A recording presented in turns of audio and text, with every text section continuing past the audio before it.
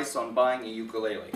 First of all, this is the most common size that we're all familiar with. From films, movies, cartoons of the past, the small soprano is what has that unique ukulele sound, and it used to be the most popular.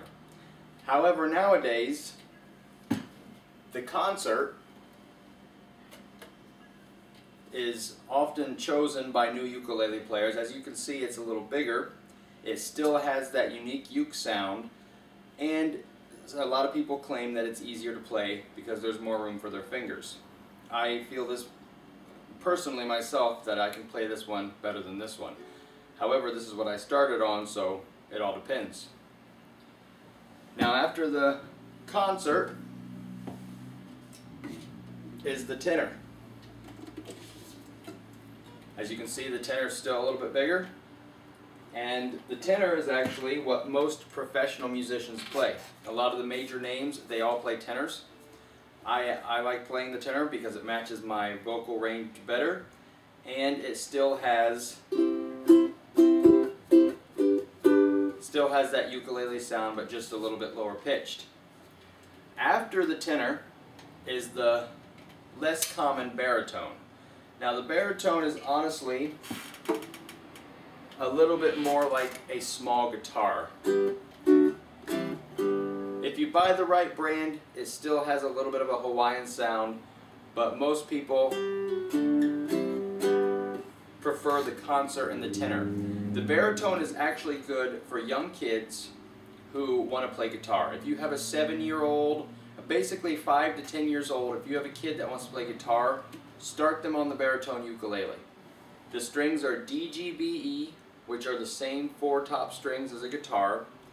The strings are nylon, so they're easier on the fingers. And as you can see, it's a lot easier for the kid to play this than a huge guitar. So if you have a kid who wants to play guitar, start them on the baritone ukulele.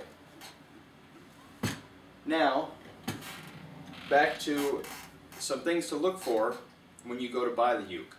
I bought this 7 years ago. There were 2 ukes on the wall when I bought this, and nowadays when I go to the same music store, there are 30 to 40 ukes. That is how popular this instrument has become. Back in the day when I was playing it, people laughed, they thought it was funny. Now, everyone wants a uke. It's a great instrument. So if you have the chance to go to a music store and actually handle one, you want to keep an eye out for the bridge. Make sure that it's not lifting. You want to check the tuners. Make sure that they actually hold their tune. If you don't know how to tune the instrument, ask someone at the store to tune it. However, I advise to take a tuner with you. When you go to buy any musical instrument, take a tuner. They have tuner apps nowadays on the iPhone, and I believe Android too may have some tuning apps. So if you want to keep a little app on your phone, and the reason you want a tuner with you is to check intonation.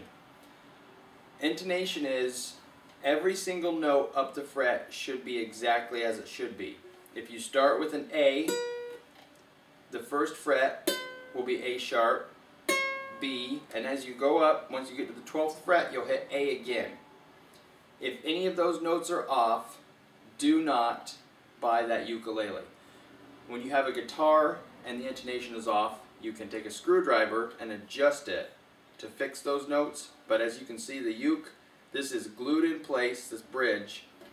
The nut is in place. You can't make any changes to this, so if any notes are off, you're going to be very unhappy with your purchase.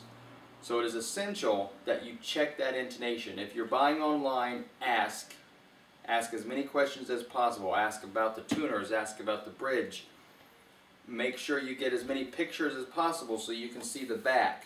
And make sure there's no separating on the sides, no holes, no cracks.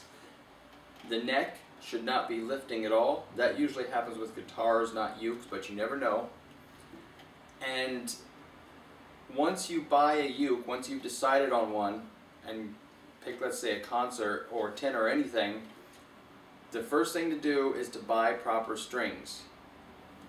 When a uke is made, the strings that are put on it are factory, really low quality, and it makes a huge difference to go buy a pair of strings for $10 to $20, high quality, and make the instrument better. Strings make a stringed instrument.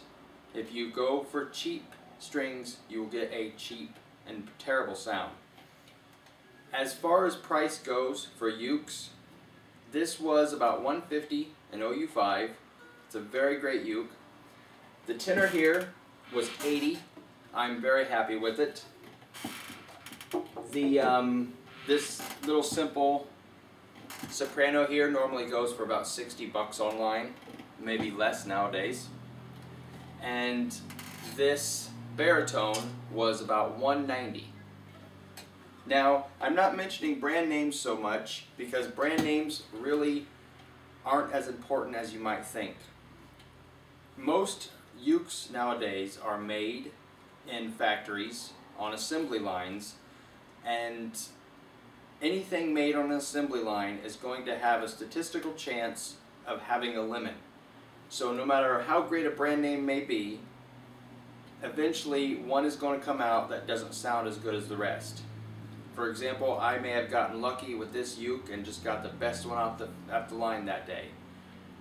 If you have the money and you can afford to buy from local makers, then that is of course the way to go. Someone who built a ukulele from scratch and has a history and good reviews, by all means buy from them.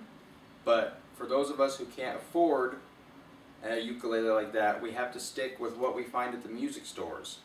So for a concert, stay between the prices of, I'd say, $90 and $290 and up. For a baritone, $150 to maybe $300, and a tenor, the same price. Do not go below a certain amount of money. This, when it was $80, it was on sale. Otherwise, I wouldn't have bought it. If you go below a certain price for the uke, you will get garbage. When it comes to musical instruments, you usually want to stay away from beginner models. You want intermediate.